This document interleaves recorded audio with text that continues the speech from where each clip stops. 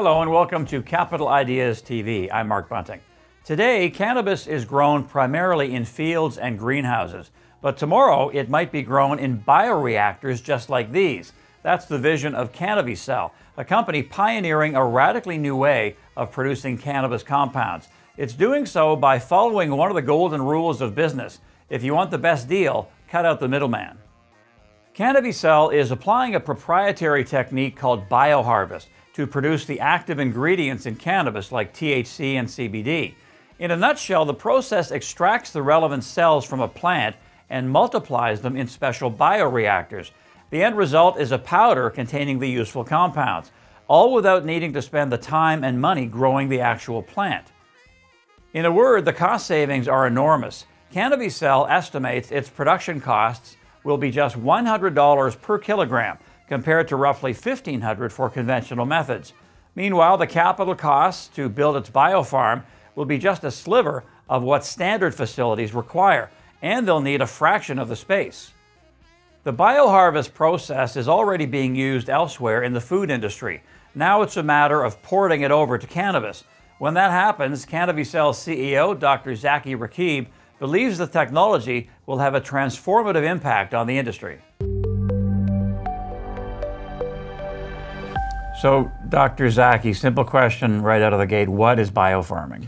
Biofarming is the ability to grow cells of any particular plant or fruit in order to produce directly the active ingredients of that plant or the fruits. Basically, it's the way to bypass the traditional conventional farming. So BioHarvest is a company you co-founded. It's the parent company of Canna-V-Cell.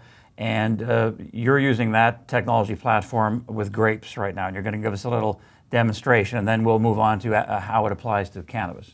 Absolutely. So what I'm holding here inside this sachet is 400 milligrams of a powder that is made of red grape cells. I can take it directly or pour it inside the water. And those 400 milligrams are equivalent to 1,000 grapes. So I am now going to be eating 1,000 grapes in terms of the healthy ingredients, in this case called polyphenols. This would also be equivalent to an entire bottle of red wine, a very good red wine, a Bordeaux. And here I go. All right. Actual demonstration. Zaki's drinking on our show. Okay. All right, so that's cool. And you have this product, Vinia. So how does this apply to cannabis? The technology that we developed is a platform technology, so it's really not dependent on the particular fruit or plant. We started with a product because we were targeting the preventive health industry, particularly the cardiovascular industry, and that's why we started with this product.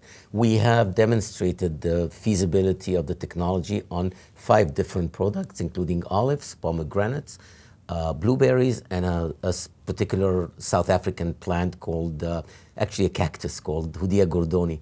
The Bushmans use it before they go hunting because it controls their appetite. I see. So, and now we're in the process of adapting this technology to cannabis. This is a technology we've spent over $20 million over the last 10 years in perfecting. We have patents that protect us, but we also have the know-how. It's the same team that developed this technology, that implemented this technology on 5 different species, that is actually adapting this technology to cannabis. And about 10 million of that is your money, correct?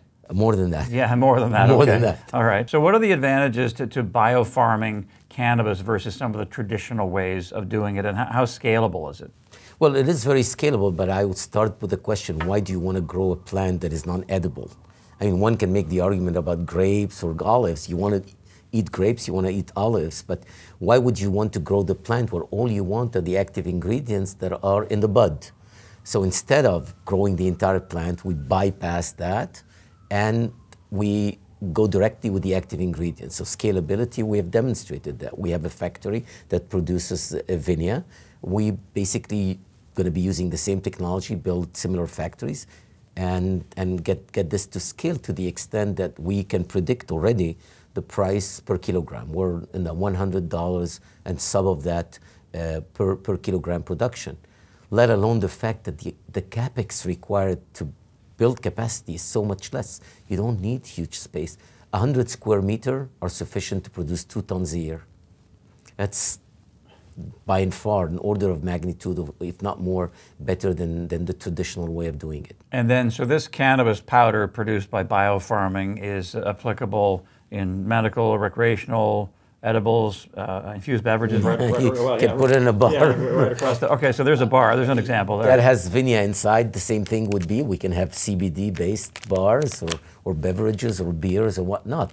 The beauty of this technology is the consistency, especially when you look at medicinal applications. There's no way you can create a drug, especially a botanical one, because you need the entire entourage. You need all the cannabinoids acting together to cure a disease or deal with a health situation. So what we have is the consistency. We start with one strain and forever will produce the same strain.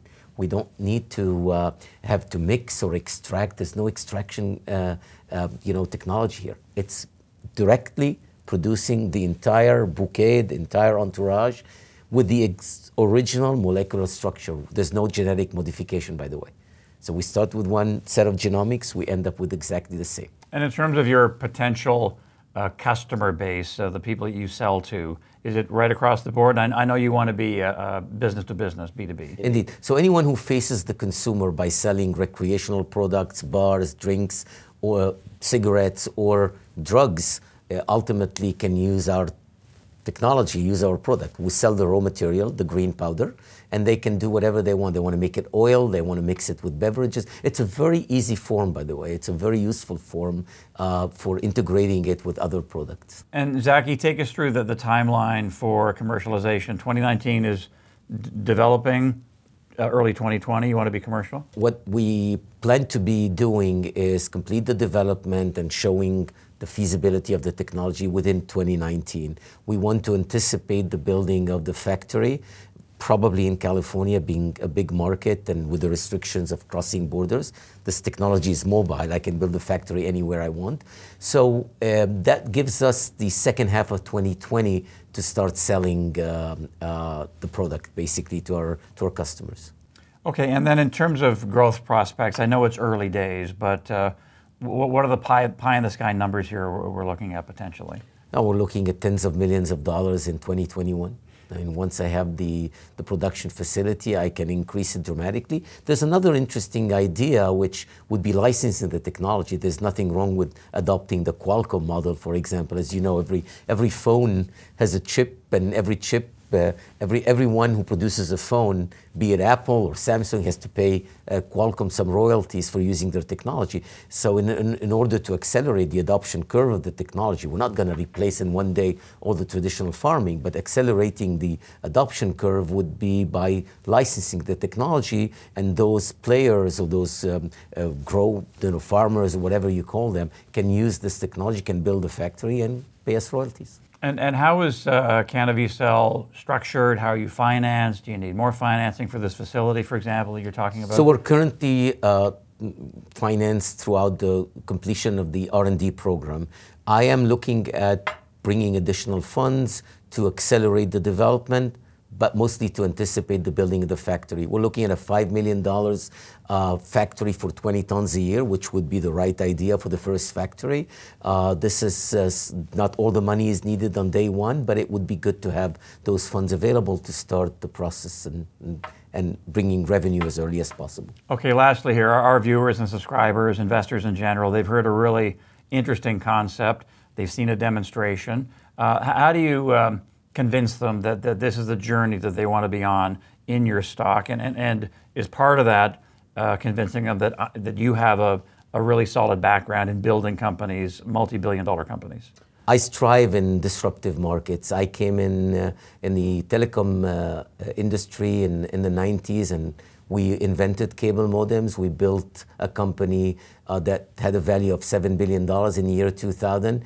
It was a disruptive market, broadband, and we brought a disruptive technology that enabled the broadband market. That's exactly what I'm trying to do here. I'm trying to repeat the same success story in a market that I believe would have a much larger impact because it would touch everyone. I love the medicinal application of it. I feel very comfortable about my ability to build the company, grow it, put the right human infrastructure. In fact, the same people that have developed this technology starting 10 years ago are the same people that are currently developing the adapting the technology to cannabis. I feel that this is a revolution and investors should join now. Don't wait until it's too late.